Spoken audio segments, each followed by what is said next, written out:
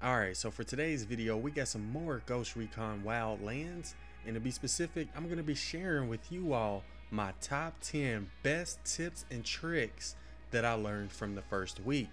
And I divided this top 10 into 5 pro tips and 5 basic or beginner tips. And we're going to be starting off with the pro tips. Anyways, my main goal with this video is to hopefully teach you a thing or two that you didn't already know. And if you did learn anything from this video, be sure to either leave a like, share, favorite, or a comment. Alright, so for this first tip, I wanted to show you all how you can steal enemy helicopters. Now, I'm willing to bet most of you probably take out the helicopters by using your grenade launcher, which isn't a bad way to take them out. You can also take out enemy helicopters using the explosive drone. But for this tip, I wanted to show that you can also take out enemy helicopters with the EMP drone as well. Now, technically, this does not destroy the helicopter. It just disables it for about a minute or so, and depending on where the helicopter lands, you may actually end up being able to steal that helicopter. Now, I've done this quite a few times, and I haven't been able to steal the helicopter every time because sometimes the helicopter falls into some trees or into a building and the rotors end up getting messed up and it blows up. But if the enemy helicopter lands without crashing into anything, then you'll be able to steal it. And the EMP drone can not only disable helicopters, but it can also disable other vehicles as well, like boats and cars. Anyways, in order to steal the enemy helicopter, obviously you're going to have the EMP unlocked on your drone. And the more upgrades you have unlocked, the further the range of the EMP is. And another skill I would recommend for this tip is the speed skill for the drone. So it can easily catch up with the helicopters in case they start flying around really fast. I haven't seen anybody else use the EMP drones to steal enemy helicopters, so that's why I consider this to be a really good tip. Alright, so as for my number 2 tip, I wanted to point out that you can one-shot vehicles, and that not only includes land vehicles and boats, but it also includes helicopters. Now, I haven't tested this out with every vehicle in the game, but it does seem like it can one-shot most vehicles. And in order to one-shot vehicles, you're going to have to use the HTI sniper rifle, which can be found in the Miniguns province. You're also going to want to make sure that you don't have a suppressor on your HTI so it does the maximum amount of damage. And the last thing you'll need is to have your vehicle destruction skill upgraded. Alright, so for my number 3 tip, I wanted to show you how you can still easily spy enemies with your drone, even if there's a jammer. Alright, so as we all know, if there's a jammer nearby, it'll prevent you from being able to use your drone. So every time you pull out your drone, you'll notice that the screen's like staticky, and then after a couple of seconds, it makes you put your drone back up. But what I wanted to point out is that if you have the spotting rebel ops skill unlocked, you can use that skill with your drone before your drone automatically gets put away. So yeah, even if there's a jammer active which prevents you from using your drone, you can still pull out your drone for a couple of seconds and use the spotting skill and point out all of the enemies in that area. Alright, so the number 4 tip has to do with the network station side job, and that's the job where you have to destroy the doors and then break inside the building, kill the enemies inside, and hack the computer before the time runs out. And the tip I wanted to share with you all is that you can use the spotting skill to spot all of the enemies inside. And I'm not sure why this tip works, but you can also mark those enemies for a sync shot, and your AI teammates will be able to kill those enemies even though they're inside the building. Obviously, none of those enemies will be able to shoot back at you because they're stuck inside. So you can go ahead and sync shot all of the enemies inside the building and take them out before you destroy the door and break in and hack the computer.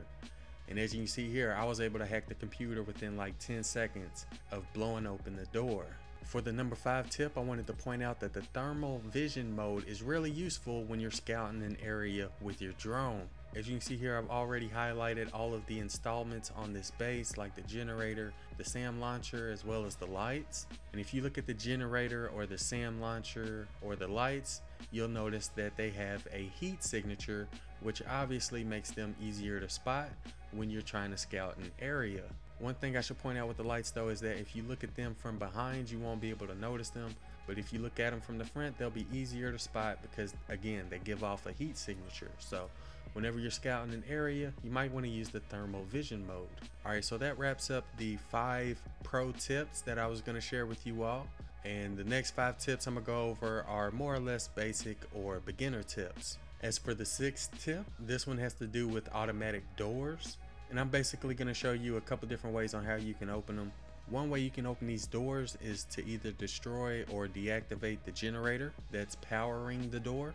You can also use the EMP skill on your drone to open the door directly. But one thing I wanted to point out is that if you focus your drone on the door, you'll notice that it says it opens if approached in a vehicle of the appropriate faction. So with that being said, I'm gonna go ahead and show you some vehicles you can use to open the door. First up, we're gonna take a look at some cartel vehicles, and as you can see here, there's a truck, there's a Jeep, and there's also a Hummer, and they all have like a white or off-white color to them. And I'm not sure what the name of this vehicle is, but this is also another cartel vehicle that you can use to open those doors. And next up we have the sports cars. I'm driving an El Polito sports car, which is the yellow one, and there's also a white sports car that drives around randomly that you can use to open up the doors. Anyways, next up we're going to be taking a look at the unidad vehicles. And first up we have this heavily armored vehicle that can be used to open doors to unidad locations. Another unidad vehicle that you can use to open doors is this Jeep right here. And I know it's kind of hard to see because it's dark, but it has sort of like a digital camo paint job.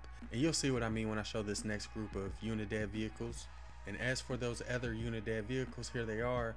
As you can see, there's a few trucks as well as a dune buggy. And if you look at that paint job, you'll see it's like a digital camo paint job. So those are the different cartel and unidad vehicles that you can use to open up those automatic doors. I should also probably point out that there may be other cartel and unidad vehicles that I didn't show here. These are just some of the ones that I came across when making this video. Alright, so for the 7th tip, I wanted to point out how you can customize your character. For those who don't know, I uploaded a video a couple days ago explaining how you can get some items from the Ubisoft Club store. And in that video, I had a couple comments of people asking how can they equip those items. Anyways, in order to customize your appearance, you're gonna have to press select and either go to the skills or loadout screen. And if you look towards the bottom left, you'll see the option that says edit appearance. And for those who are wondering how to equip the cigar that I mentioned in that previous video, you're gonna have to go to edit appearance, then go to accessories, go down to face wear, and you should see the option that says El Jefe cigar.